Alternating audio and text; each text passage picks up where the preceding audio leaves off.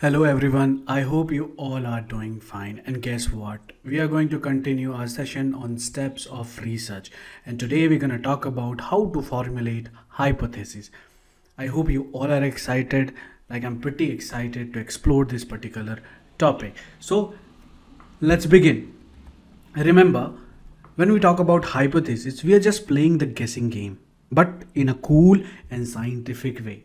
Think of hypothesis like a detective's first hunch about a case. It's not just any wild guess though. It's a smart guess based on what you already know or have seen. Right. So imagine you're noticing something interesting or weird and you start wondering, well, what's going on here, right? And that's where you kick off. You're looking at this puzzle and trying to come up with a clever idea about how things might be connected, right? So that's your hypothesis, right? A hypothesis isn't just a thought or a question. It's more like a statement that you can actually check out or test it, right? Think of it as making a bet, like saying, I bet if I do this, then that will happen. Right? You're predicting what you think the outcome of your experiment or research will be. Now, it's super important that your hypothesis is something you can actually test. You can't just say, I think ghost makes these kind of sounds at night, if you have no real way to check if it's true or not, unless you have some ghost detected experience, right? Anyway, when you're cooking up hypotheses, make sure you're clear and to the point.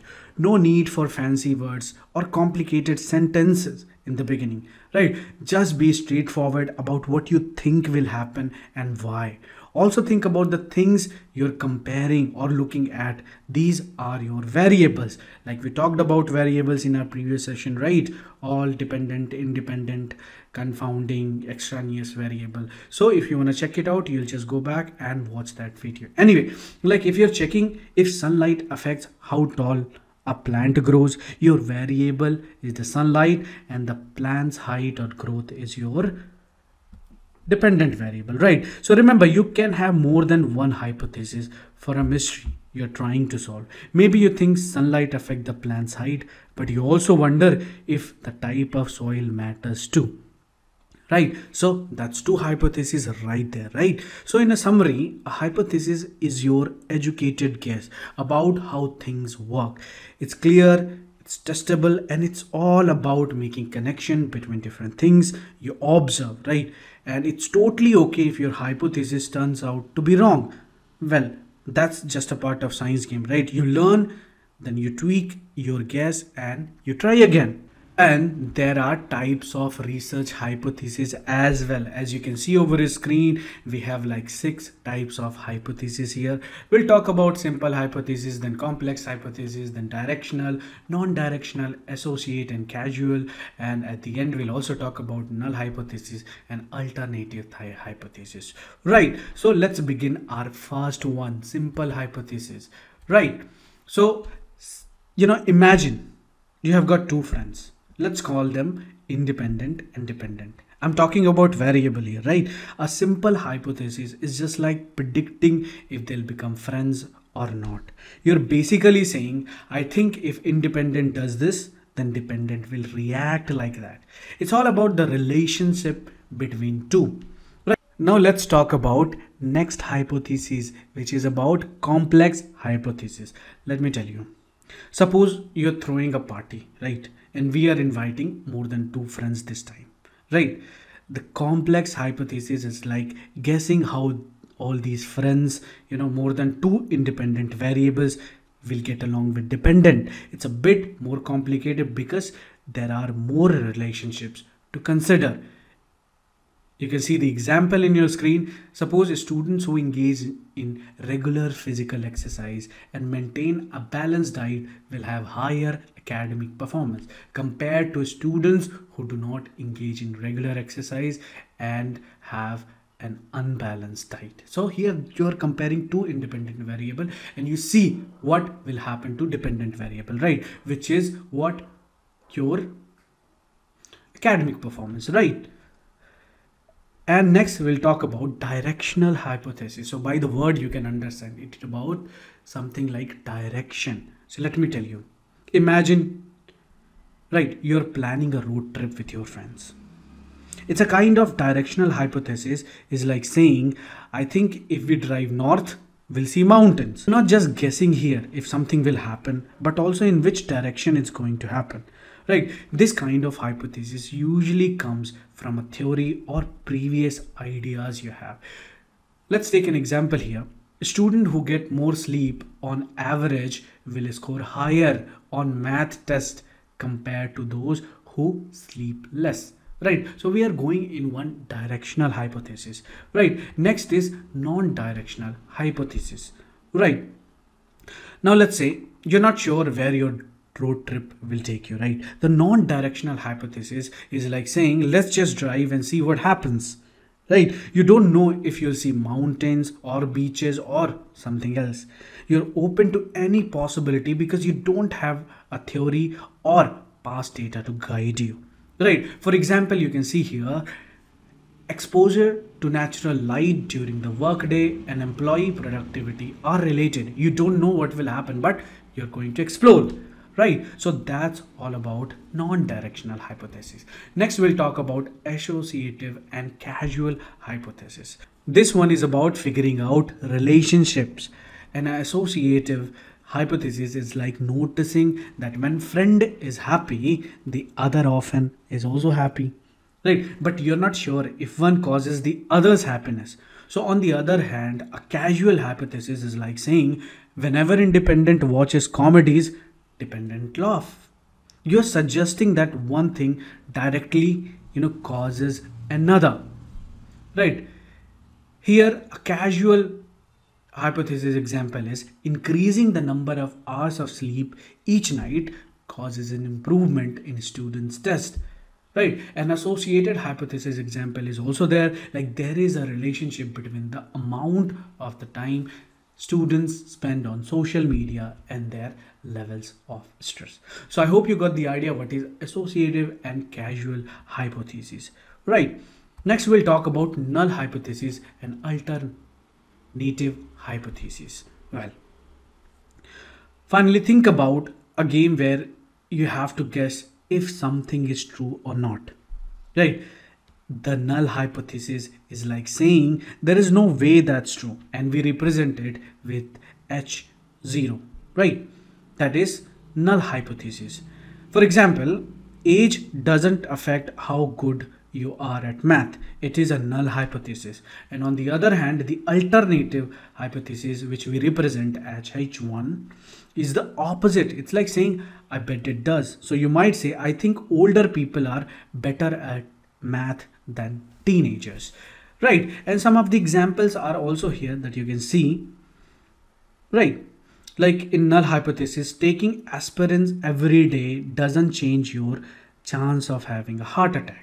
That is null hypothesis. But again, opposite will be alternative hypothesis. Like if you take aspirin daily, it might affect your heart attack risk.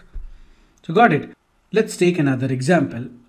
Like null hypothesis says there was no change in the water level this spring, and alternate hypothesis is saying there was a change in the water level this spring. I hope you got the point and you tested all these hypotheses. Your null hypothesis and alternative hypothesis is important when you test it, and that we'll talk about in our session later. Anyway, let me tell you the qualities of good hypothesis. Well, a good hypothesis is like a crystal ball. It should give us a sneak peek into what might happen in the future. Basically, it's your educated guess about what's going to happen in your experiment or study. Your hypothesis needs to be tight with real observable stuff. It's not just a wild guess. You base it on things you can actually see and measure. Think of it like building a house. Your hypothesis is the blueprint and the observable phenomena are the bricks and the pillars, right? And don't make your hypothesis a kind of riddle wrapped in mystery inside, right? It should be straightforward without any complicated jargon or concept. It's like explaining the plot of a movie to a friend. You wouldn't use complex language, right? Would you? Well, again, your hypothesis should be as clear as a sunny day. Everyone should be able to understand what you're talking about without needing any kind of dictionary. Right, and this one is super cool. Like, your hypothesis must be something you can test through experiments or observation. It's like predicting that your favorite team will win the next game. I'm talking about hypothesis testing, guys. And your hypothesis also should be a problem solver. A solid hypothesis directly addresses the problem at hand. It's like having the right tool for the job. You wouldn't use a hammer to fix a computer, right? You'll need a screwdriver and all this stuff, right? And your hypothesis should be about a specific issue, not a broad statement about life or the universe or everything. It's like ordering a pizza. You wouldn't just say, make me a food, right? You'd specify exactly what toppings you want in your pizza. Right, and avoid making sweeping generalization. Your hypothesis should be based on what you know and can test, not on broad assumption. Think of it as playing a game of darts. You aim for a specific point, not just anywhere on the board, right?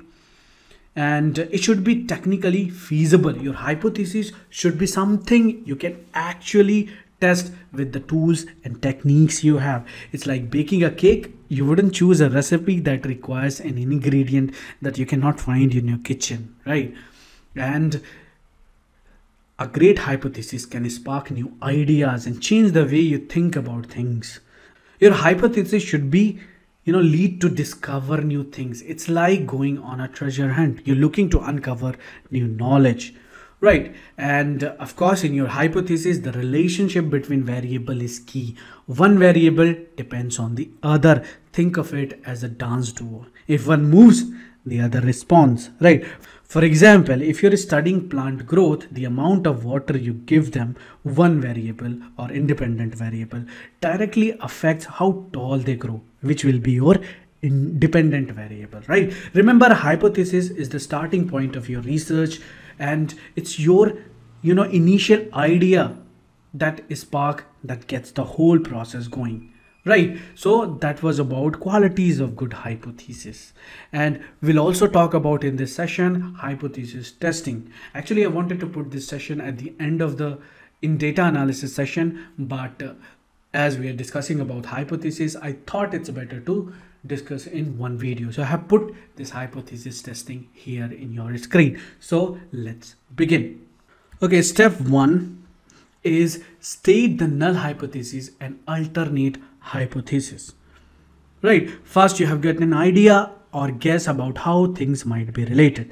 Let's say you think that in general men might be taller than women, right? And that's your initial thought. But in the world of hypothesis testing, you need to set up two opposite statements, which is the null hypothesis and alternate hypothesis. So null hypothesis, as I said, we represent as 0, is like saying there is nothing special going on there, like men are not taller than women on average. That's your null hypothesis. And the alternate hypothesis is your original guess, but in a testable form. Here it would say men are taller than women on average, right? So that is your state the null hypothesis and alternate hypothesis, right? Now next step, it says like collect your data, right? So now you need some evidence to support this statement, right? This means collecting data. Remember, how you gather this information really matters.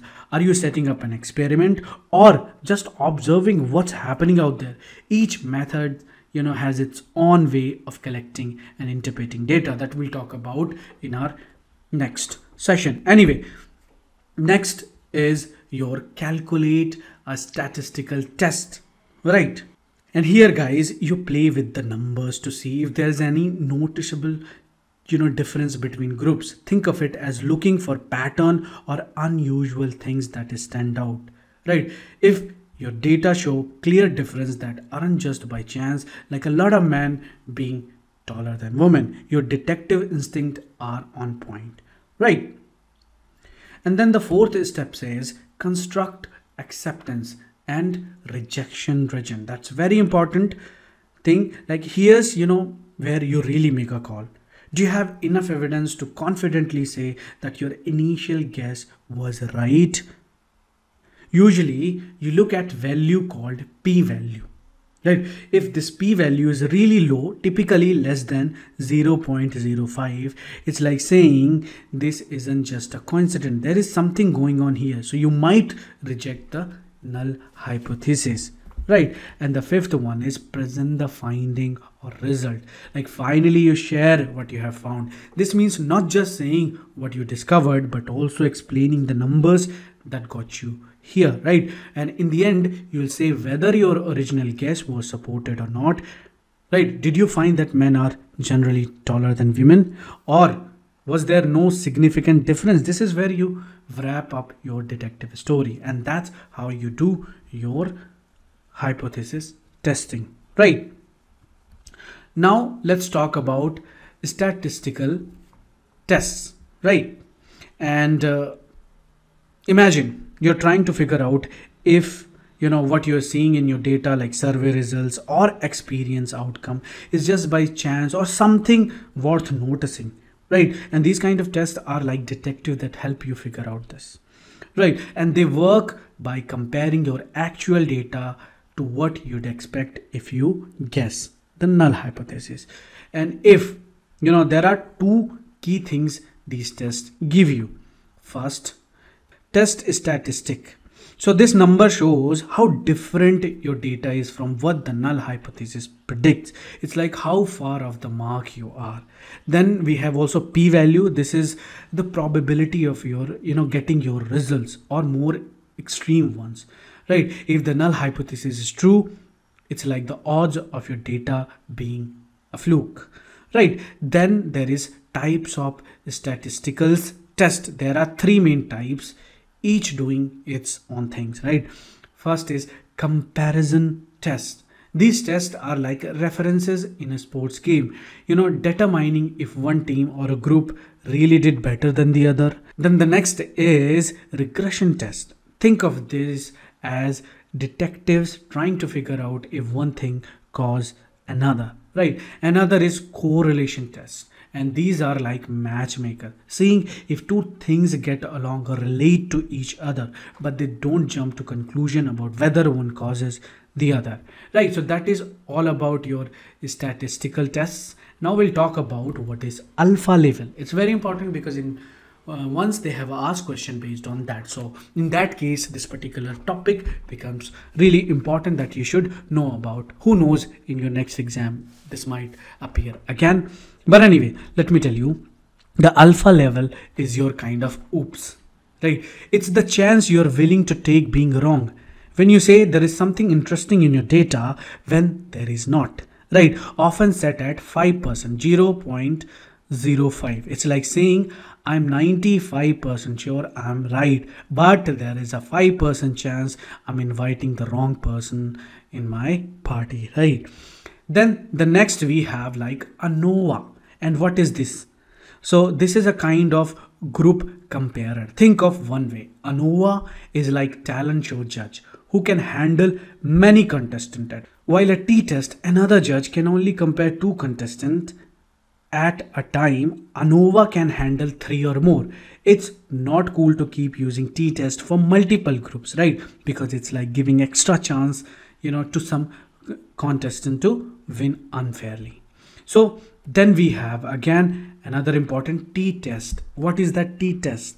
They are like referees in one-on-one basketball game. Comparing just two players samples, they focus on finding out if the average score means of these two players are different enough to be significant, or if they are just coincidentally different, right? In simple terms, let me tell you, these tests help you to make sense of your data and tell you if what you're seeing is likely real or just by chance, right? They're tools to help validate your findings and make sure you're on the right track, right? So that was all about the different kind of tests, right? Now we'll talk about errors in hypothesis. Very important.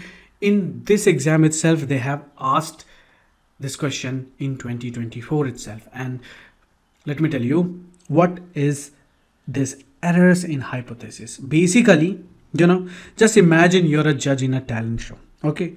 You have got to decide if a performance is truly awesome, the real deal, or just like okay, not so special, right? Sometime you might make a mistake, right? That's pretty much what happens in research with hypothesis testing also. So there are two main errors in hypothesis testing that researchers can make, right? Type 1 error. So this is like just saying a performance is mind-blowing when it's actually just average. In research, it means you're rejecting a null hypothesis, right?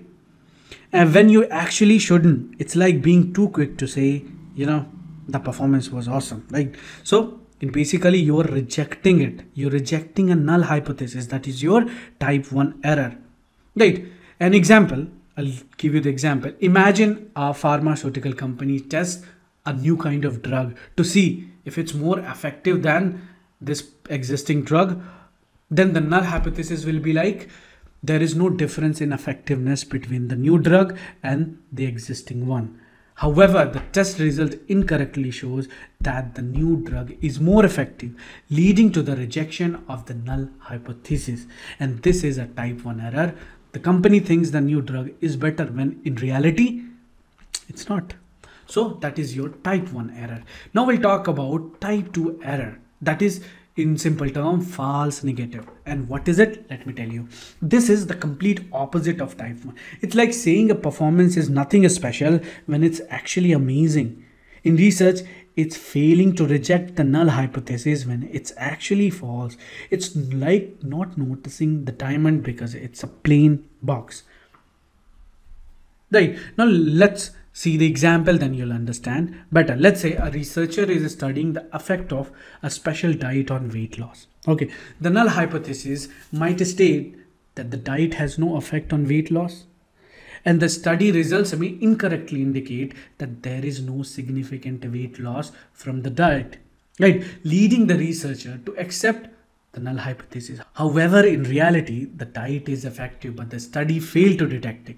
Right, and this is a type 2 error, right? The researcher concludes the diet doesn't work when it actually does. I hope these errors are clear right now. Now in our next session, we'll talk about formulate the research design methodology, and it's very important that you should attend. So I'll see you in our next session. So for now, have a good day and bye-bye.